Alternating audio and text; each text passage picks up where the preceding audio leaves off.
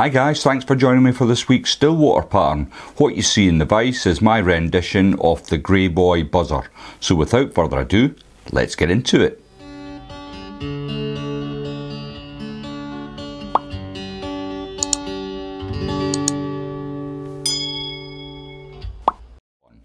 In the vise then is a Hanak H310 barbless hook. This one's at size 12. It's on a heavy wire and it's in black nickel.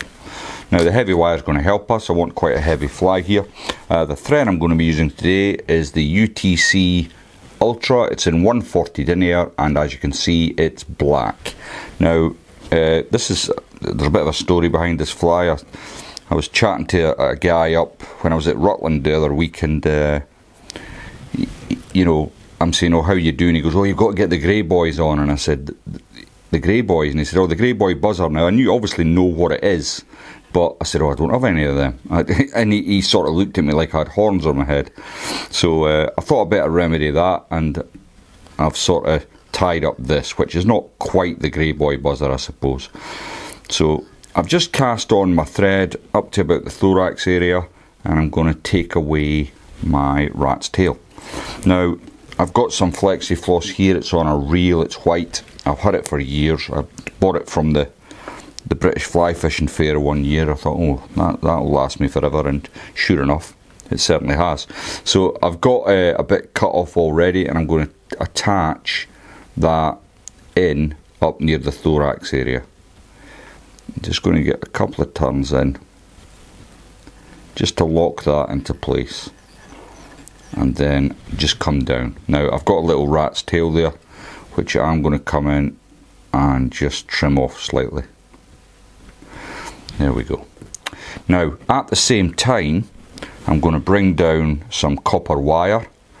This is the UTC. As you can see, it's in small, and I already have a little piece of the wire pulled off, which I'm going to catch in.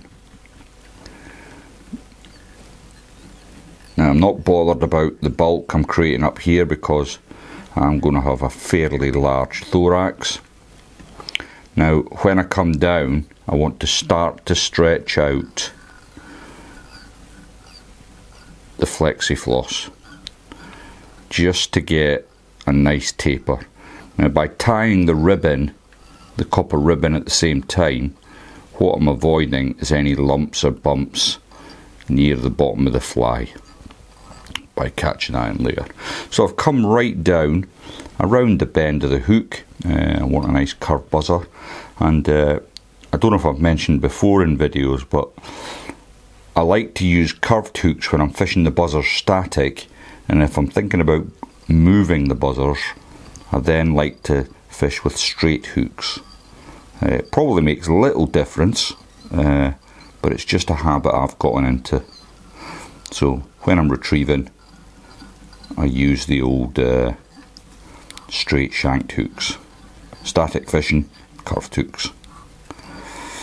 Okay, so I brought my thread back up, and the first thing that's going to come up is the Flexi floss. Now I'm just going to bring my thread all the way to the eye to get it out of the way. Now with Flexi floss, it's quite stretchy. I can, you know, do quite a lot with it, and initially what I want to do is very tightly wrap my Flexi floss around the base of the fly, and then as I come up I'll slowly release the pressure, making it stand out a bit more from the body. Now what this does is it helps with the taper, and if you look at a natural buzzer in the water, you'll notice that it's quite heavily tapered from the thorax down to the tail. So that's just what I'm trying to emulate, or imitate should I say, here. So I'll just bring my thread back a couple of turns to catch that Flexi floss into place. Wrap it over, and I can then, once I've trapped it in, I can remove it. Just another couple of turns. Nothing like that coming undone on you when you already got that far. Now next, the copper rib is going to follow the Flexi floss up, and what I like to do with this is just turn it onto its side so I can see the path that it's taken. And once you get it started, actually it's fairly easy, but I'll just keep going.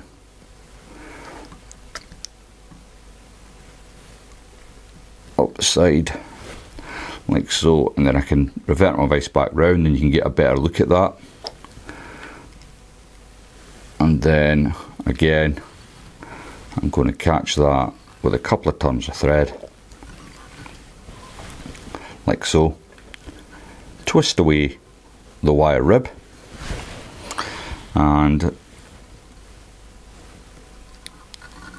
then I can just think about tying in my cheeks. Now what I'm using for cheeks on this one is the Flow Yellow vinyl cheeks. They're at 0.8 millimeters, and they're from the Fly Den. This one, they're really good. I've got a piece off here that I've been working with, and all I'm going to do is catch that in on my side first, like so. I'll just take enough as be able to fold it over. There'll be a little bit of waste. From each strip I generally get 2 buzzers actually, and I was saving all manner of little bits and bobs off of this, thinking I could find something else to use it for, but in the end they've just gone in the bin. I thought, oh, they're just cluttering up my workspace. I'm being too tight. Just be happy you've got 2 flies out of it, and try and keep your fly tying kit a wee bit tidier. So I'm just building up my thorax now. I like to get a nice sort of rugby ball shape with all the sort of buzzer patterns I tie, and with a 140 denier you can do that a lot quicker. So I've got that into a nice shape that I like.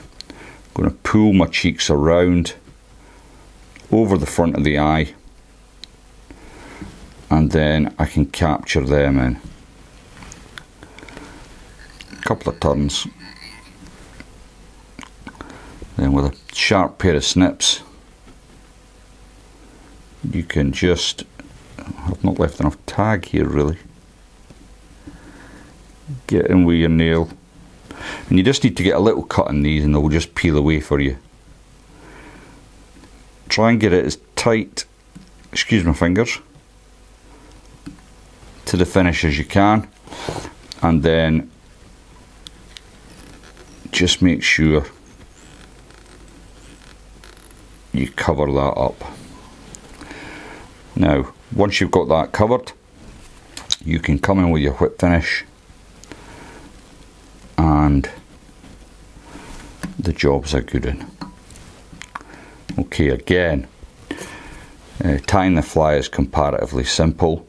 The labour intensive part, if you like, is all about the varnishing, and I'm going to explain it rather than do it. It just takes up a bit too much time.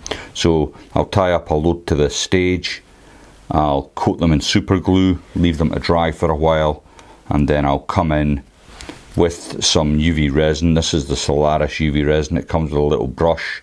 If you follow the channel, I'm sure you've seen me use it multiple times, and what you end up with is a nice shiny fast sinking buzzer. I would fish this on the dropper though. It's not really designed as a point fly, although depending on rate of descent that you want, it would do a job for you if you're not in a big wind, and I'm obviously talking about fishing from a drifting boat. But that's my rendition of the Greyboy. I'm sure there's lots of different variations out there. This is mine. I hope you enjoyed it. Thanks very much for tuning in. If you haven't subscribed to the channel, please think about clicking that button in the corner there, and I'll see you all next time.